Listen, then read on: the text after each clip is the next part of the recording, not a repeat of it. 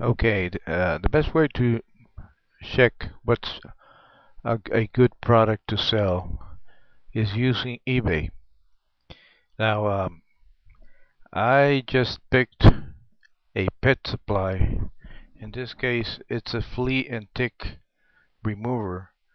Now, the reason I picked pet supplies is because pet supplies are one of the best items that sell.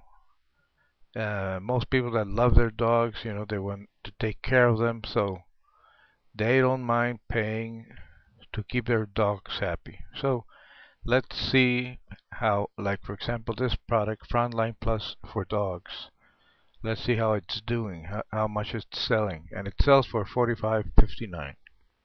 So you click there, then this window opens up, and then here's the name of the store or of the owner of the page. Best-selling pet supplies. So you click there, and then this page opens up. You're gonna go see where it says see all. It's right down in this section of the page. You click there. Then it opens up the feedback profile page. This is where all the information is.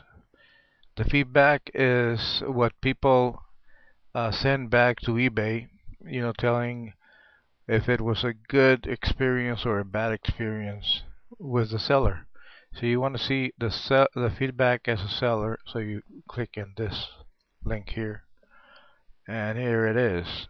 Um, this person sold at least 361 items, because it says here that in 1 month he had 361 feedbacks. So that means people um, send back a feedback. And then if you see back down here, you'll see a whole list of all the items. Part of the list of the monthly items. But you can see the price of his product. Mostly it's between $42 and $45. I'd say that it's an average about 43. So if you multiply 43 times 361, that comes to a total of $15,523 in a month. So let's say this person is making just 20% profit. That comes out to $3,104.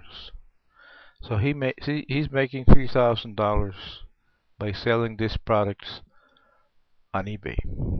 That's how you check if a product is selling.